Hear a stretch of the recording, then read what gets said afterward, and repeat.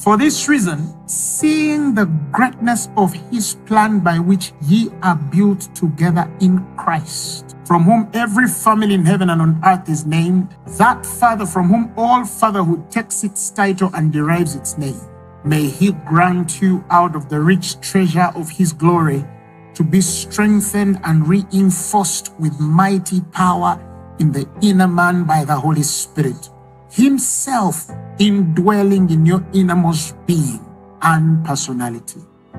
Paul, by understanding so that that's all you needed to live God's best.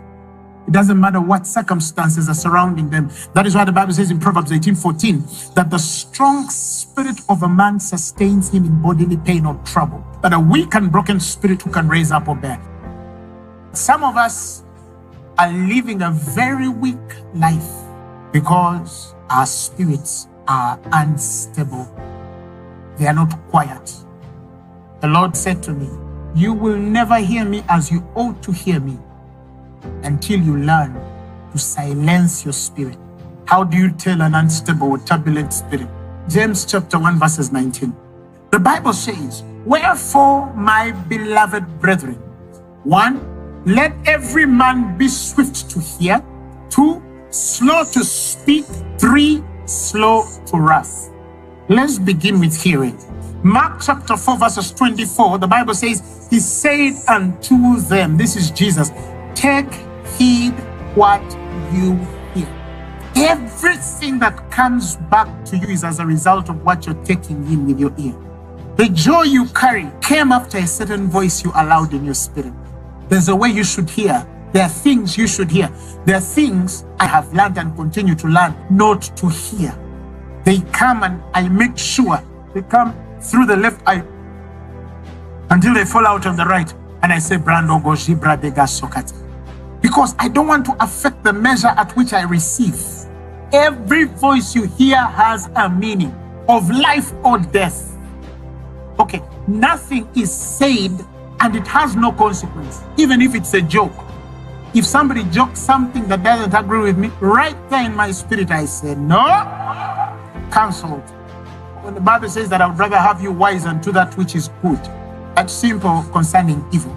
Instead of God showing you 100 million ways of how things will end badly, He would rather show you 2 ways of how things would end good. Because by knowing that little good, you can avert every negative of your future.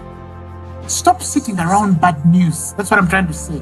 So he said, 1, let every man be swift to hear. 2, slow to speak what you say. He's trying to tell you how to tame your tongue. Proverbs chapter 29 verses 11. A fool gives full vent to his spirit, but a wise man quietly holds it back. That's how you know that somebody is an unstable person. Sometimes they will say things that by wisdom they're not supposed to say. There are many people here who can agree with me that you've been in a circumstance where a great door was opened for you, or in some instances even a window.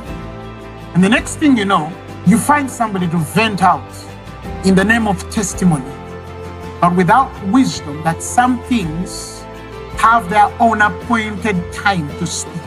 There are places by wisdom God has not ordained you to speak of wombs, even though impregnated, that have not brought forth, because there's a process between conceptions and bringing forth. That is why it's important to understand the wisdom to quiet your spirit, to know when you should speak and when you shouldn't speak. God rewards men who know how to quiet their spirit. When you understand how the laws of conception work, there are certain things that might not be spoken or shouldn't be spoken at a particular point in life. Why are they looking for Jesus early to kill him?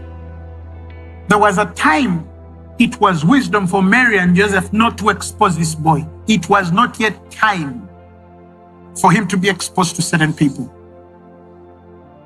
And some of you expose your oracle so early because you're indifferent to the timing of the Spirit. To everything there is a season.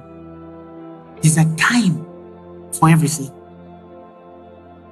But if your spirit cannot hear, how will you align yourself to the timing of every divine purpose, because every purpose is timed by heaven.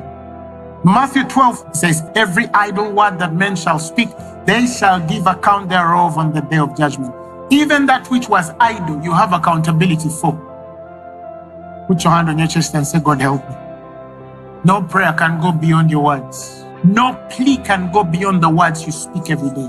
Tranquilize your spirit and refuse to confess certain things. But you cannot tame this thing if you have not tamed this. This is the wisdom to strengthen your inner man, because somebody cannot see the correlation between what they were hearing and what they're speaking and the consequence of their marital destiny, their job, their ministry, their life, their body. Number 3, he said, anger. How your spirit answers to offense.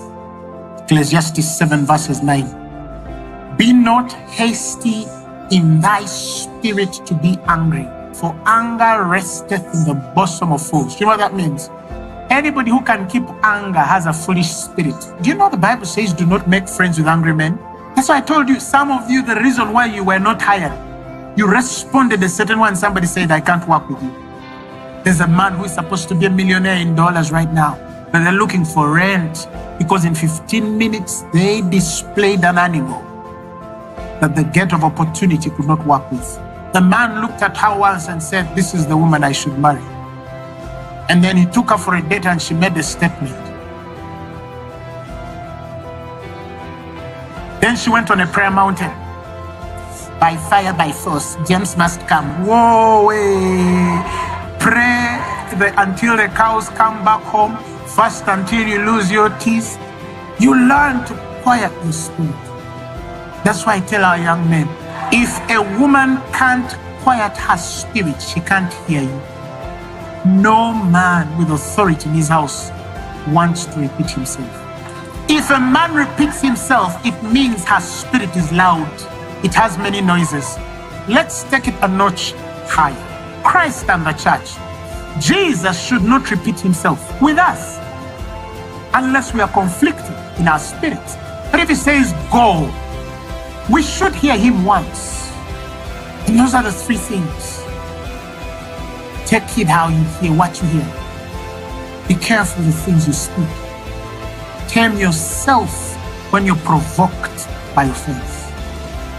When a man does those 3 things, 1, you will start craving for solitude, because it's the only way you will fine-tune what you should hear. There are things you will never know until you learn to be still. There are things you're seeking answers for, but I, as God, cannot talk to you because you're not still. Have you really taken time to be alone with God for a few weeks, a few days, just to ask God, what are you telling me? You will know what to do. It's in the stillness that that voice speaks.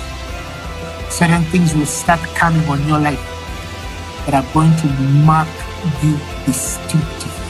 Join our online family, spread the love, and follow us on Facebook, Twitter, Instagram, and also subscribe to our YouTube channel. Phaneroo, make manifest.